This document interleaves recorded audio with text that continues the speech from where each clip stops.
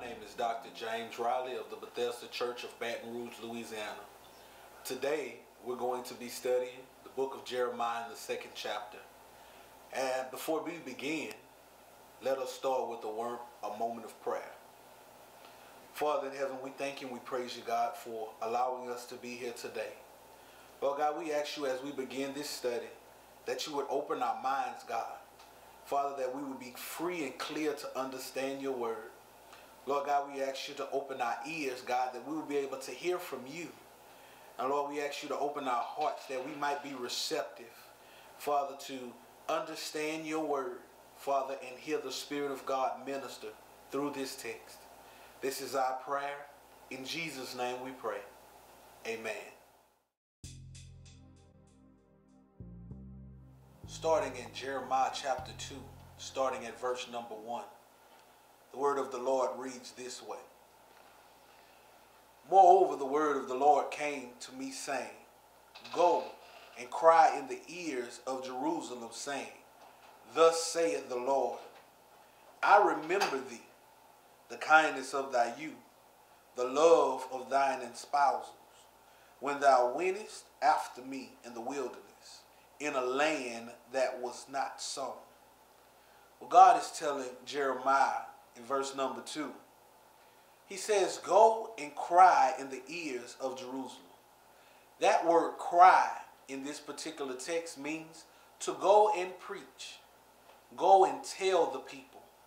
Go and cry out to Jerusalem, saying, Thus saith the Lord, I remember thee, the kindness of thy youth. What awesome words to remember when the Lord says, I remember thee.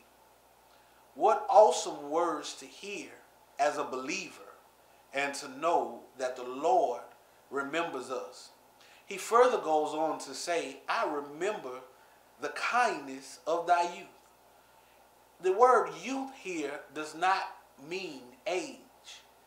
The word youth means the beginning of the relationship, the youthful relationship that God had in the beginning when he first fell in love with us and we first fell in love with him. He says the love of thine espousal. And what God means here is there is a marriage that happens between God and the believer. That marriage happens when we accept him as our Lord and our Savior, and he comes to live down on the inside of us. It is literally like a marriage. He says, when thou wentest after me in the wilderness, in a land that was not sown. God wants them to understand there was a newness, there was a freshness, there was a lot of not understanding the plan of God in the beginning, but they went and they were happy to go simply because God told them, go. This is where I'm sending you. This is what God wants to tell us on today. That there was a freshness, a newness. There was a relationship like a brand new marriage when we first began to get to know God, to learn the promises of God. Our prayer lives were new. We were excited to talk to God when we woke up in the morning. We were excited to talk to God all throughout the day. We were excited to share our faith with others. And before we went to bed at night, we always wanted to make sure that we closed our day out in prayer. God wants us to go back to the times when we first loved him. God wants the children of Israel here in the text to return back to him with that same youthful joy that they once had in the beginning. He says in verse number 3, Israel was holiness unto the Lord, and the first fruits of his increase. All that devour him shall offend. Evil shall come upon them, saith the Lord. This part in verse number 3, God was reminding Israel that in the beginning, they were holiness unto the Lord. They lived according to what he told them. They did what he told them to do. Now God is saying, with the first fruits of his increase, meaning that they did not slight God, that they gave the way that God told them to give. They presented their offerings the way that God wanted them to present the offerings. He says anybody that offended Israel, God repaid them with his vengeance because he loved Israel. He loved Judah. He loved the way that they praised and worshiped him. So he did not allow any other country, any other people to come and do any harm to Israel because they were his people. Verse number 4 reads, "Hear ye the word of the Lord, O house of Jacob, and all the families of the house of Israel. Thus saith the Lord, what iniquity have your fathers found in me, that they are gone far from me, and have walked after vanity and become vain?" What God is saying in verse number 5 is, what iniquity have your fathers found in me? What God is saying by iniquity is saying, what kind of problems have they found with me? What promises have I not kept? When I promised you something, how many times did I not come through with what I said that I would do? God is asking the children of Israel now, have you found any problems in me? God further goes on by saying, not only have I kept all of my promises, but I need to know from you, why did they leave and walk after vanity? The word vanity is simply sin. He wants to know, if I have not done anything wrong, why would they leave me and walk after sin? God is asking us the very same question today. What is it about loving me that will cause you to leave me and walk after sin? What is it that I've done to you that you don't believe that I can continue to sustain you, to keep loving you? God is asking the world, he's asking Christians all over the world, what have I done to make you lose trust in me? He says in verse number 6, neither say they, where is the Lord that brought us up out of the land of Egypt, that led us through the wilderness, through a land of deserts and of pits, through a land of drought and of the shadow of death, through a land that no man passed through and where no man dwelt. The question God is asking them is simple. Have I ever left you? Have I ever allowed you to go hungry? Have I ever allowed you to not have something to drink? God is saying, am I not the same God that brought your fathers out of the land of Egypt? And I made sure that their clothes didn't tear up. I made sure that their shoes didn't fall off of their feet. He's saying simply, I'm still the same God. He is assuring them, I'm the same God. I have the same power. I'm able to do the same things I did for them. I'm able to do for you. In verse number 7, he goes on to say, and I brought you into a plentiful country to eat the fruit thereof and the goodness thereof. But when you entered, you defiled my land and made my heritage an abomination. This is really the center point of God's aggravation with Israel. If you want to know why God is mad, if you want to know why he's upset, if you want to know why Israel is going to enter into captivity, verse number 7 tells us why. God is upset because he's saying, I've done everything that you've asked me to do and more. He says this, I brought you into a plentiful country. I brought you into a land that was flowing with milk and honey. You had everything you wanted to eat. You had everything to help you live a comfortable life. He says, but when you entered into the land, that took 40 years to get to, you immediately began to defile the land that I gave you with rituals to other gods, to believing in idol gods, to carving wooden images. God is upset because he's saying, I kept my end of the promise. But when you entered into that land, you did not keep your end of the promise. So God says, the thing that I left for you, the heritage. What a heritage is what a father leaves for his children. It's a portion of land. It's a house. It's a car.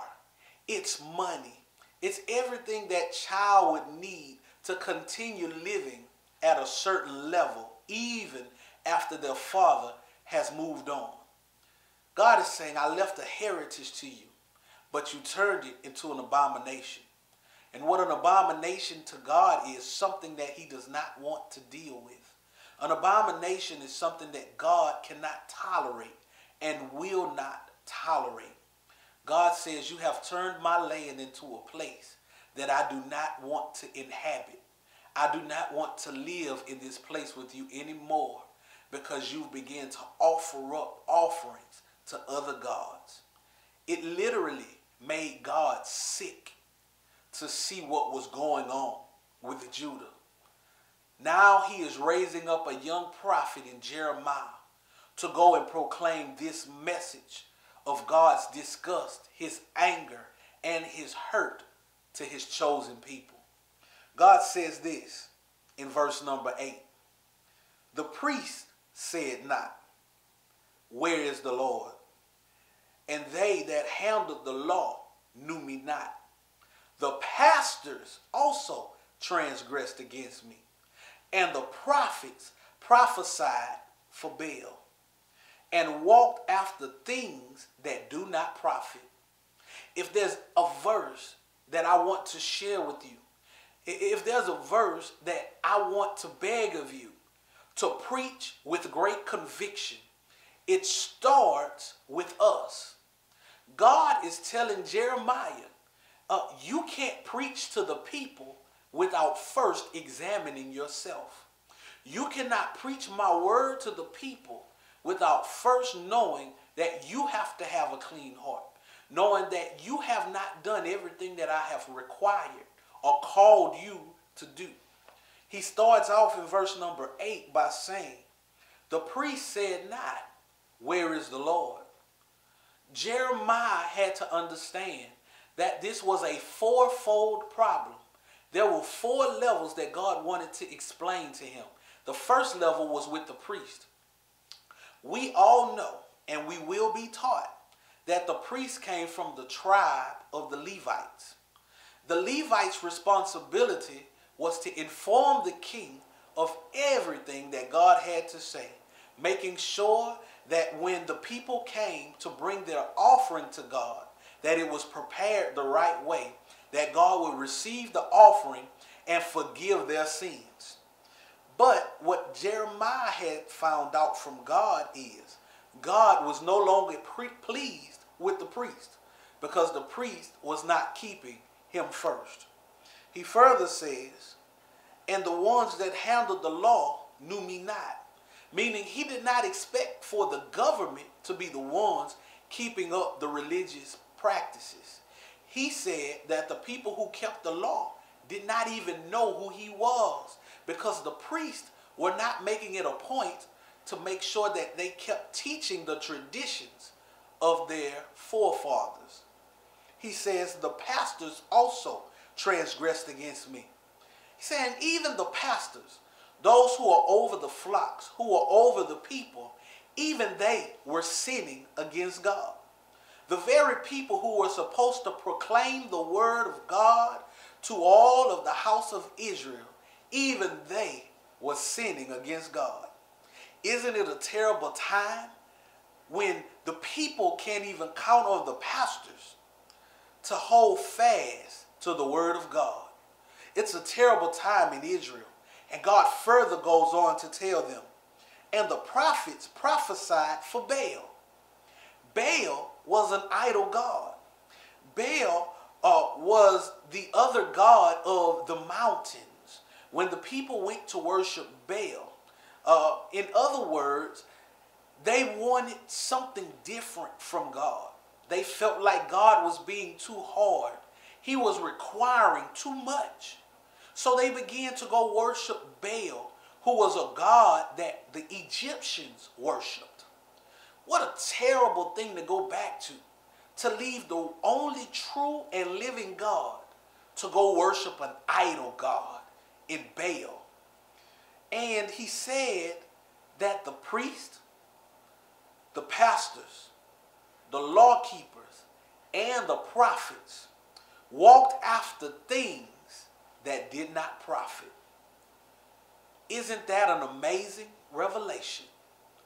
That everything they did made God sick to his stomach. The pastors, the priests, the prophets, and the lawmakers all had God angry. So God tells Jeremiah this message in verse number 9. Wherefore, I will yet plead with you, saith the Lord, and with your children's children will I plead. God's saying, I'm going to give your generation and future generations an opportunity to repent and come back to me. In verse number 10, he says, for pass over the isles of Chedom and see, and send unto Kedar, and consider diligently, and see if there be such a thing. What God is telling them is, I need you to go over to the other lands that surround you. I need you to go to the north, the south, the east, and the west, and see if they have half of the things which I've blessed you with. God needs them to understand that I am the only true and living God. And there will be no other God that can do the things for you that I have done. Now, as we further continue this study, in the next verses, you'll see that God is now angry. God is trying to pass a message to Israel that he is not going to tolerate what they continue to do. He's not going to tolerate the sin. He's not going to tolerate them going to other gods. He spells this out for Jeremiah this way in verse number 11. Hath a nation changed their gods, which are yet no gods? But my people have changed their glory for that which doeth not profit. God is saying, is there another country that have left their idol gods to go find another God, which really is no God? They're worshiping what they think a God is, something that they've created with their own hands. God saying, but that's not a God at all. God is saying, but my people, those who I love, those who I have called, God is saying to them, how can you leave me, a God who's done everything for you, to go worship no God at all?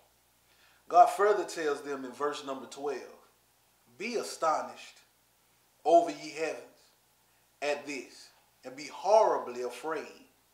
Be ye desolate, saith the Lord.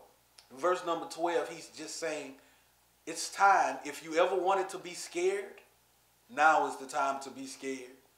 If you wanted to fear me, now is the time to fear me. In verse number 13, he says, for my people have committed two evils.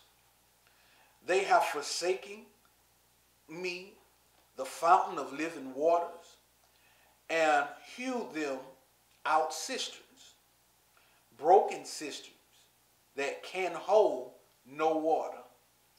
God says this, you've forsaken me. You have turned your back on me. I'm the God of living water. He says, I am the God that gives you everything you need. He said, and you've turned from me and tried to create your own fountain. But your fountain has cracks. Your fountain has holes. Your fountain can't even hold water. This is exciting news for me, and the reason I'll tell you why. God is saying that in and of ourselves, we can do nothing.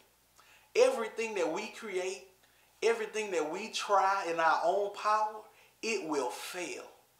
But God is the only true and living God. And in him we can put all of our trust. He is the living water. He is our source for all of our needs. And God wants us to know, depend, and lean on him for everything. God now begins to tell them here in verse number 14, is Israel a servant? Is he a homeborn slave? Why is he spoiled? God is saying, you're my children. You're not servants. You're not slaves. So why are you acting that way with me? Why are you acting like I have you in a captivity or a holding cell? God is saying, I've given you everything you need. Why are you acting like I'm the bad guy? Why are you acting like I'm the one who has been hurting you? God is asking us the very same thing today. Why are we acting like he's the enemy when he's really the only one who can help us through our trouble?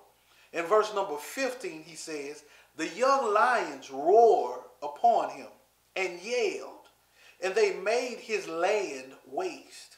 His cities are burned without inhabitants. God is saying that the young lions, all they did was roar. They made a lot of noise. And when they did that, it made their land a desolation or a place that no one could live. God is saying, at the very image of another God, you turned away from me. You walked away from me, and trouble was really not there. It looked like trouble. It sounded like trouble. But you didn't trust in me enough to stand your ground and trust me that I would be your God. It says in verse number 16, also the children of Noph and those of Tathapan had broken the crown of their head. Hast thou not procured this unto thyself, and that thou hast forsaken the Lord thy God when he led thee by the way? He's asking them a question. Have I not proven myself to you? He says this in verse number 18. And now, what hast thou to do in the way of Egypt, to drink the waters of Shihor? Or what hast thou to do in the way of Assyria, to drink the waters of the river? God says, why do you look to all of these other lands when I've given you everything you need? In verse number 19, thine own wickedness shall correct thee, and thy backsliding shall reprove thee. Know therefore and see that it is an evil thing and bitter that thou hast forsaken the Lord thy God, and that my fear is not in thee, saith the Lord God of hosts. God wants Jeremiah to tell them that the people no longer fear God the way they once did. In verse number 19, God said it's going to be your own wickedness that is your disciplining rod. It is going to be your own wickedness that is your downfall. And God is telling us that today. It's not what the world is doing that's hurting the church. It's not what the world is doing that's causing us to turn away from God.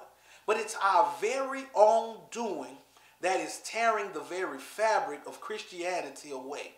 It's because we refuse to do what God is calling us to do. It's because we refuse to do what God is telling us to do.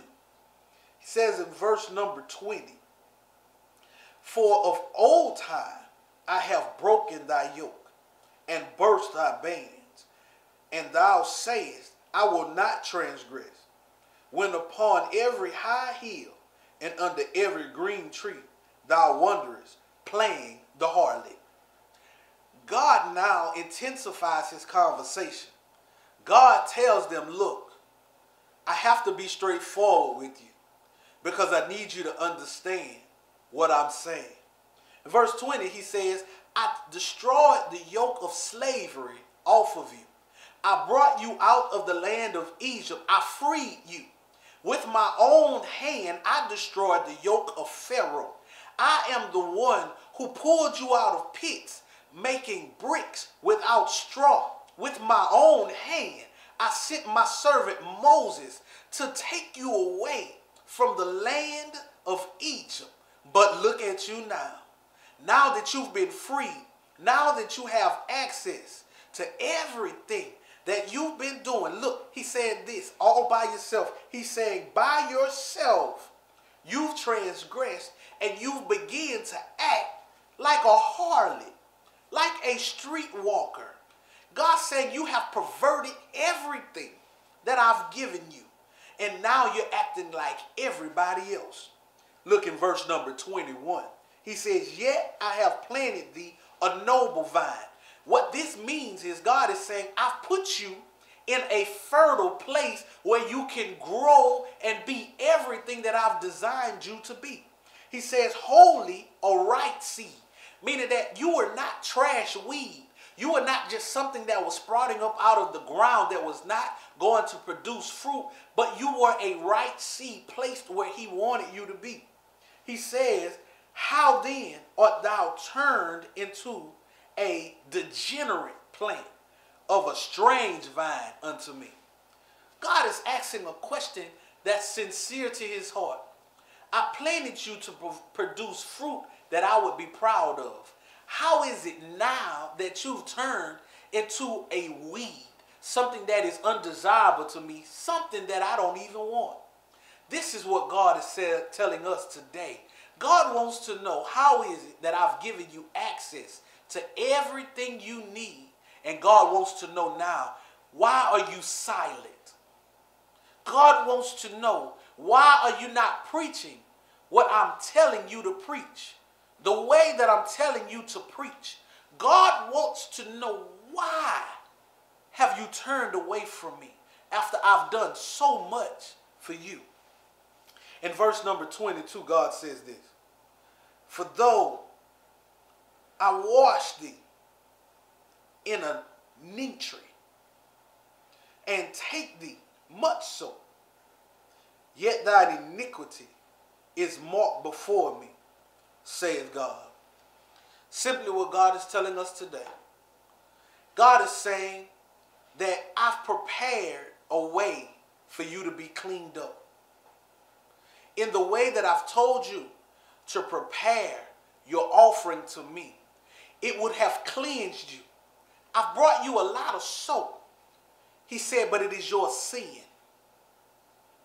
It is your transgression that has marked you with a mark that can't be cleaned up. God wants to know, why is it that I've given you so much, but you decided to put a mark, a stench on yourselves that I can't be pleased with? I can't overlook it. So God's saying, this is what I have to do now. Now I have to give you a penalty for what you've done. You're sinning. You're sinning and you know you're sinning. And you refuse to turn back to me. So because you refuse to turn back to me, I have no choice but to bring my vengeance upon you as I've done so many others. Look, in these first two parts of chapter 2 of Jeremiah, Jeremiah is receiving a plan from God. And that plan from God is, he needs to tell them there is only one way of escape. There's only one way that you can get back into God's good graces, and that's to repent. Repentance is the key factor in everything that we preach. Look, this is what we need to do. We need to explain to them what repentance is. Repentance, in its smallest, simplest form, is stopping doing what you're doing now, to stop doing what you know is sin to God, and to turn around, accept him as your personal Savior. How do we do this? We confess with our mouth what we believe in our heart. We believe that Jesus was God's only Son. We believe that Jesus sent his son to die for our sins. We believe that God raised Jesus from the dead 3 days after he got off the cross. We believe that Jesus is now seated on the right hand of the Father, praying for us every day. That is repentance. Saying, God, forgive me. I realize I need a Savior, and what I'm doing is going to send me to hell.